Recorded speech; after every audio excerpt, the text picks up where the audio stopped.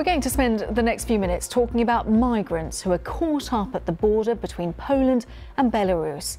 The EU is accusing Belarus of trying to destabilise the region by pushing thousands of people over the border, while Poland is being accused of pushing them back to Belarus, thus breaking international law. So let's take a look at what is happening. We're going to start with the EU's Home Affairs Commissioner. What we see now in Belarus is Lukashenko is a desperate. He is really hurt by the economic sanctions and the sanctions that the Europeans have put on him. He is really desperate and is trying to destabilise the European Union by bringing in migrants and facilitating them and pushing them into the European Union. So the problem lies at this border between Poland, which is in the EU, and Belarus, which isn't. There's been a huge spike in the number of migrants trying to cross over. Many have come from Afghanistan. We know 5 people have died in freezing conditions there. 9,000 attempts have been made to cross into Poland since August. Now just compare that to 122 people who were detained after crossing the border illegally in the whole of last year. Now, Belarus is accused of flying in migrants and pushing them over the border in retaliation against sanctions for its brutal political crackdown. But President Lukashenko puts the blame on Poland. It is wrong that people are suffering. Yes, we dressed them, we brought them some firewood and some shawls, but they would freeze in winter. These are people who walked thousands of kilometres from the south. To put it short, it's a humanitarian catastrophe on the border. Our neighbour has introduced an emergency and doesn't let anyone in, so that no one knows that people are dying. Now, Poland is accused of being heavy-handed in its response. It's introduced a state of emergency which keeps journalists and NGOs away from the area. And a message on the Interior Ministry's website says that any attempt at illegal crossing may result in criminal sanctions. Worsening weather conditions may be dangerous to life and health. Any attempt at hiding and sleeping rough outside in the open may end tragically.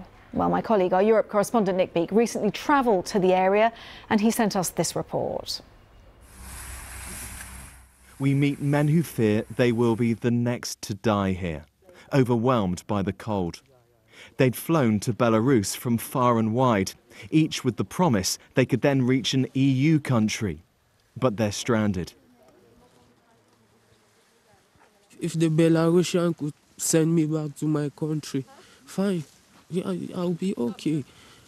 Better I die in my country. 21-year-old Magellan from Cameroon tells us how Belarusian troops took them to the Polish border. They monitor the Polish police across the border. They tell us this way there's no Polish police. So they will tell us we must cross those wires. We can see a lot of people here are not in a good state. Apparently a doctor's on the way, but also the border force are on the way, so it's not clear what's going to happen to these men. We are playing us like a football. The Belarus will beat us, push us to Poland. The Poland will catch us, beat us, push us back to Belarus. We put this to the local commander who's just arrived. And so have your border force been pushing migrants back into Belarus? He won't answer that one. So that was the situation at the end of last week. A little earlier today, Nick actually tweeted that Poland is saying that a record 473 people tried to enter from Belarus yesterday. Nick added that the Polish government is planning to send text messages urging migrants to go back to Minsk.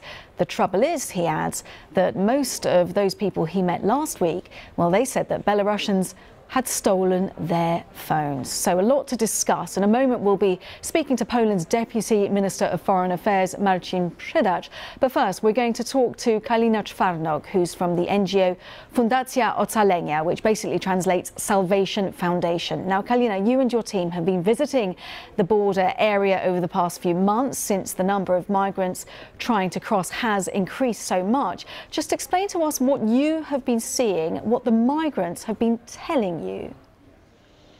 About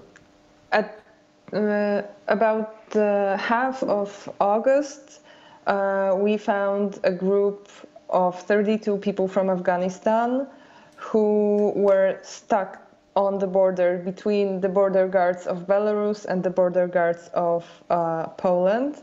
And now they are still there. It's been 50 days. They were saying that the Belarusians are not letting them out. They are not letting them go back to Belarus or further. And also the Polish forces are not letting them in, even when they ask for asylum, even if they ask for international protection from Poland. And that's actually a violation of international law, of Geneva Convention. According to the law, the Polish border guard should arrest the person who crossed the border illegally, and then in detention center, this person should be granted an option for applying for asylum.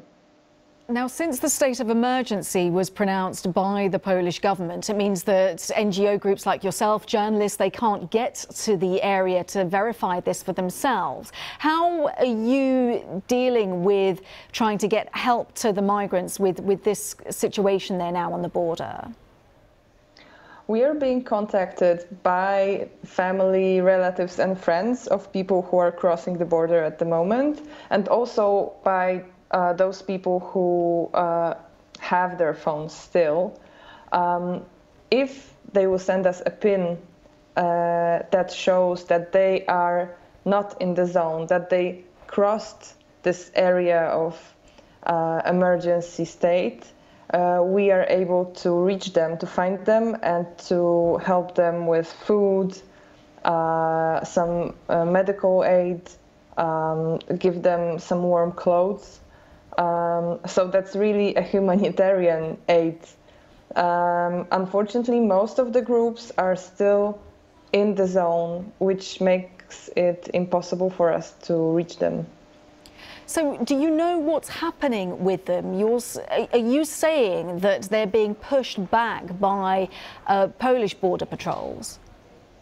Yes, and actually I wanted to add to what you said before, because we know that the Polish border guards is showing the numbers of attempts of crossing the border. These are not the same as humans. I mean, one person may attempt few times to cross the border. So it's not necessarily 10,000 people who tried to cross Polish-Belarusian border. It may be 3 times less, because we know from people we meet that they have tried to cross 5 times, even more.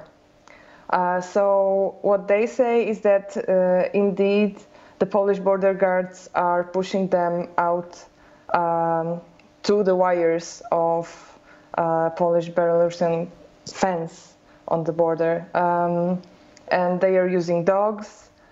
We heard the stories about using the back of the guns and hitting people with the back of the guns.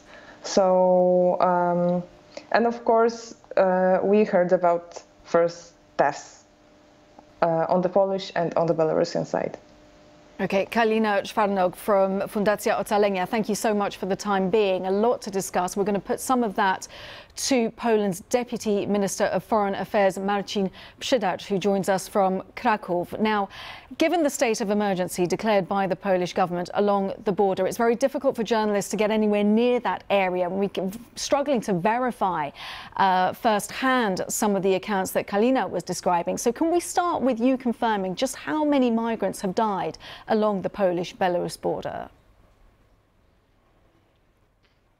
Well, thank you for having me. I think that we should start firstly for the numbers attempts. So there were thousands of attempts of illegally crossing the borders, and we do have proofs that there are even more than 10,000 people which were brought by Mr. Lukashenko to Belarus in order to somehow send them to the European Union illegally through our borders. Some of them, those who already crossed the border, were accommodated by the Polish state, and gave us the testimonies that they were given with some kind of pills in order to warm up, as the Belarusian guards told them.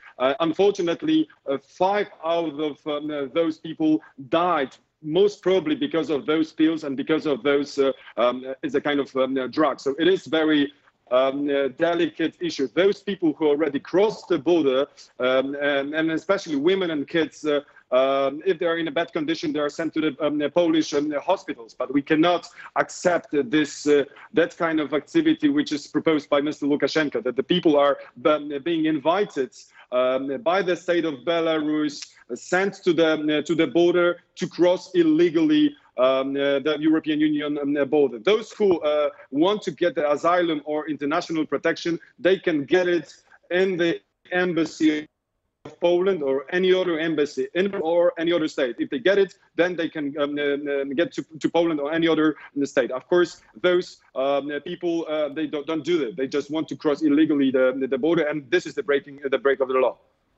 But can they get to embassies, as you say? Because what we're hearing is that Polish border patrols are pushing migrants back. Now, that is breaking international law. Can you respond to that?